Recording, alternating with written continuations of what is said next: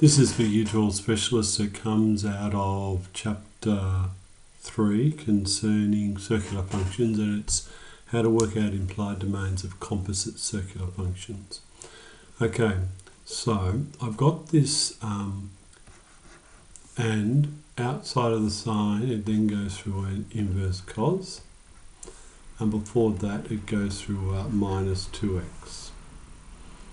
Okay, so x goes through minus 2x, then goes through sine, then goes through inverse cos. Okay, what would go into a sine is minus pi on 2 to pi on 2 inclusive. What would come out of a sine is negative 1 to 1. So if that can go into cos, negative 1 to 1, what would come out of there would be 0 to pi. And that's because an inverse cos looks like that, and I put in positive 1 through to negative 1, and what comes out is 0 to pi. So, if this is what I put in,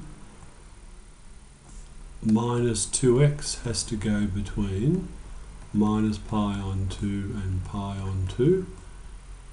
So minus x goes between minus pi on 4 and pi on 4. And x, that's pi on 4, and that's minus pi on 4 when you divide by negative 1.